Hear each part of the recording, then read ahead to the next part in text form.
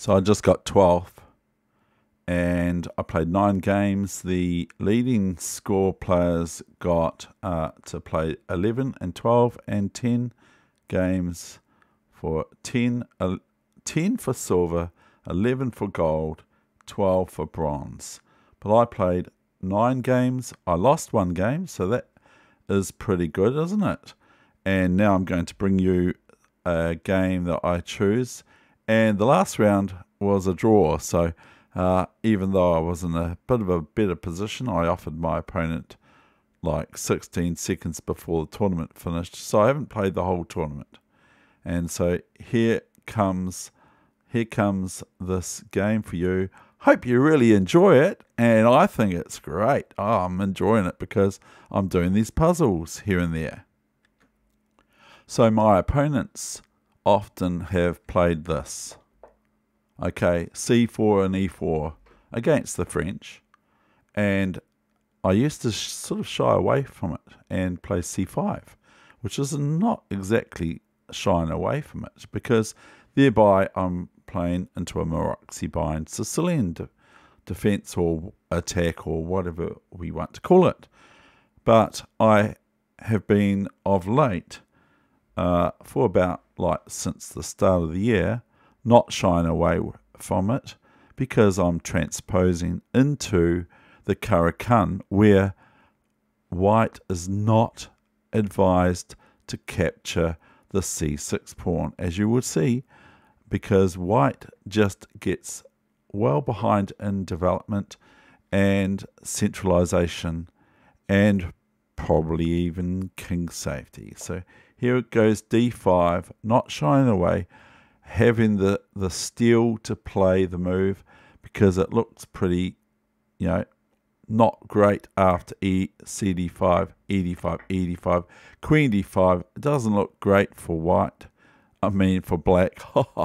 Doesn't look good for black players, because Queen D5 and Knight C3, and already white's developed, and you've got to move your queen again, and it's not quite the same as a Scandinavian or a Scandi or centre counter gambit, whichever white's called a centre counter gambit. I will never know.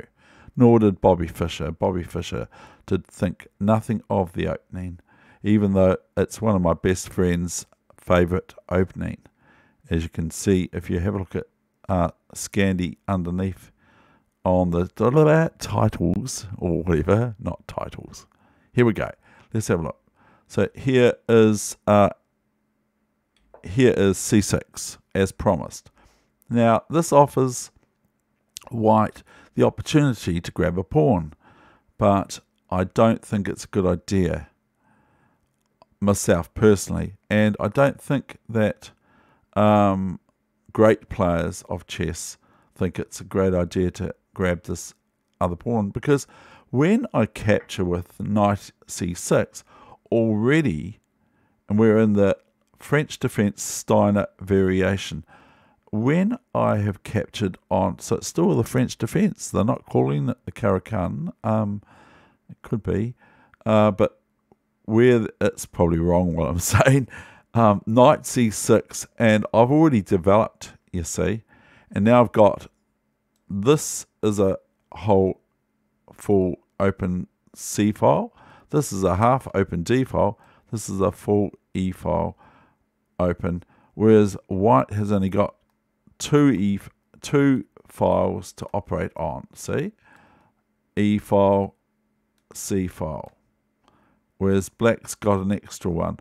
Also, have a look at the square here. Look, there's no way that D4 is going to happen. It can happen, but it's not going to be immediate, because just swiping the pawn with Queen D4, and if Queen D4, then Knight D4, and all of a sudden white has to already look after this square, and it's very difficult to look after other than obvious moves, David, like Bishop D3, but it's not comfortable, is it, really? It's way better and easier for black players to have this position than it is of white, even though white is a pawn up. So don't go to the end game, because then black might lose. So we've got to keep away from that, okay? Knight c3, so here comes another developing move from David. Bishop c5, where now this pawn move to d4 is looking even worse than it did 2 moves ago, or 1 move ago. So here's knight f3, a fighting for the d4 square, which is owned by black at the moment. Bishop g4, so this is countering white's sort of attack on trying to get some sort of finalness in the center where I have the control of d4 square.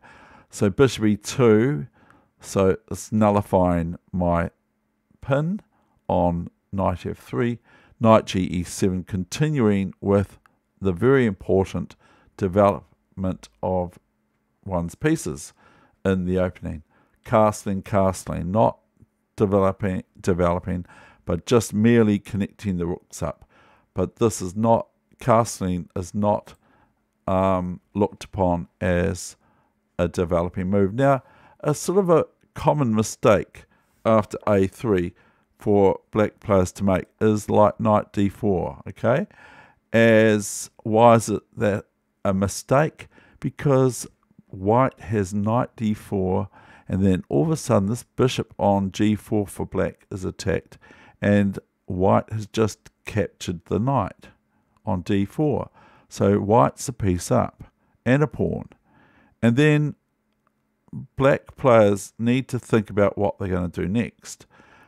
If they take the knight with queen d4 or bishop d4, then they find out that bishop g4 wins a piece for white. However, after knight d4, after knight d4, this is a variation, knight d4, bishop e2, we do not have queen e2, we have knight d e2. And now, see, count, white has grabbed a piece off black for nothing, so that's not advisable. So it's just something to be careful of. And here is my move against a3 is a5, which is holding this pawn to restraint, to not be able to move freely. I want to keep white in a cage here. So moving on, here is a non-developing move like my a5 is from white's hand. Now knight a4, and I place my bishop to a7, where it is doing one of my principles, or not mine, but hide your bishops on h2, h7, a7, a2. Hide them there, depending on what colour you are, and often your opponent will miss them in lightning chess. So bishop a7, knight e1. So do I take on e2, or do you take on e2, or not?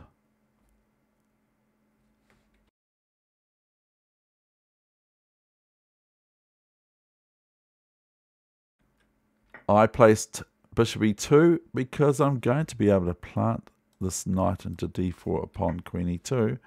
I now just play the obvious move, knight d4, and queen d1, and now what?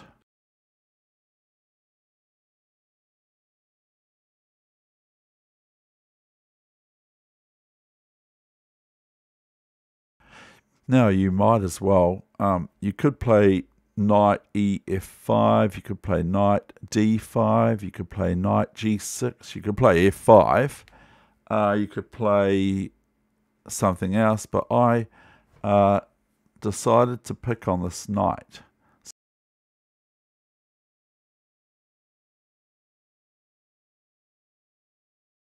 I just had to check something. I accidentally hit the wrong button on my keyboard. So now I will go back to this game, and so I'm saying that what's your next move? And I hope you came up with a better move or a really, really good move comparative to mine. But there are weaknesses in White's camp. There are weaknesses, maybe. And the weakness, of course, is this. This is the weakness with White at the moment. It's very hard to get out of this kind of hole for White. It's very, very difficult. I know, I've tried. So here came b5. Excuse me. There's nothing in particularly great about this, but knight c3, and I just play b4. And here is ab4 and ab4, knight a4. Blunder, I think it's a blunder. I'm pretty sure it's a blunder. I think it's a blunder. Knight a4. For one thing, it's sitting on the edge of the board. Two, all of a sudden the square becomes weak again, and I have options of playing b3 and that sort of thing. And also the knights are lacking defense on a4, then it isn't so bad if it stays central. But moving it to a4, I think, is inaccurate at least. So knight a4 and knight ef5. I was going basically take your pick, but I'm glad I went here because now knight f3 happens.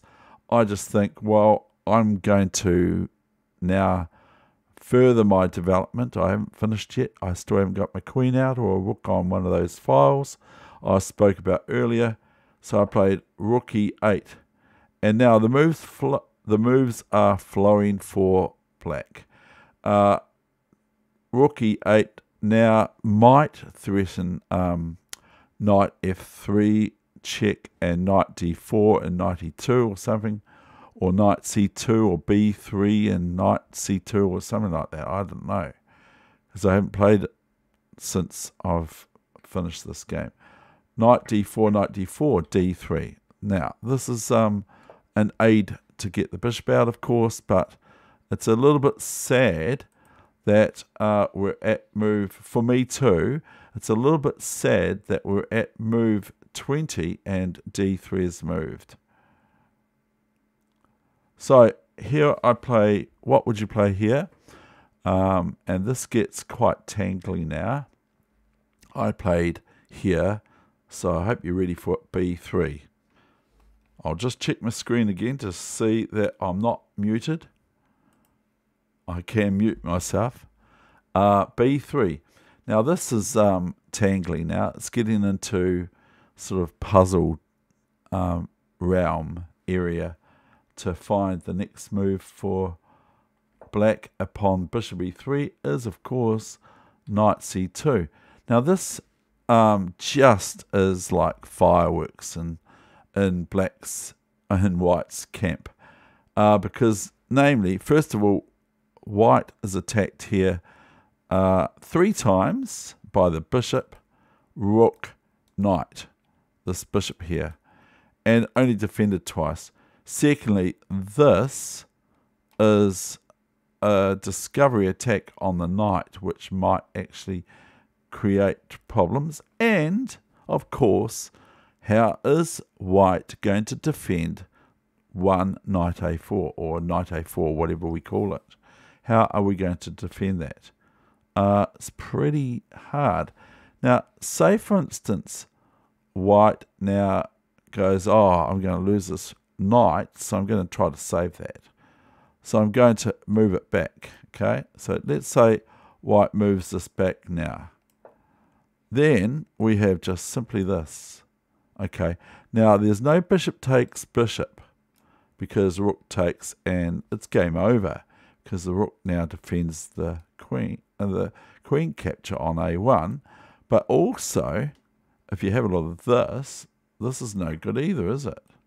Because this. So I think that's what I just said. So if queen a1 now, then we just have simply bishop e3, and that's a clear win of a piece, which is pretty handsome. Okay, so back to the drawing board.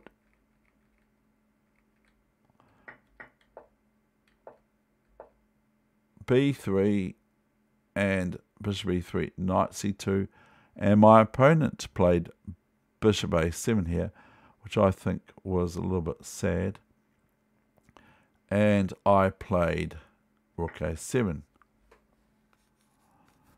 Now my opponent played rook c1, so it's more or less a mop-up now with rook a4. My opponent is 21-20 sort of thing. Rook a4, rook c2, bc2, queen c2, rook d4, no nonsense here, rook d1. Your move now, what would you play?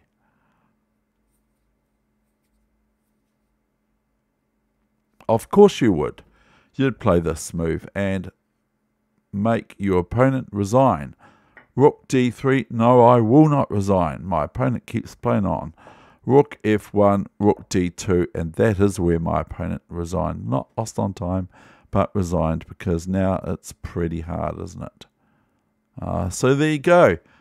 I hope you enjoyed today's game. I hope you got something out of it. I hope my ideas in the opening and all that sort of thing aid you in your game of chess, because the opening is so important.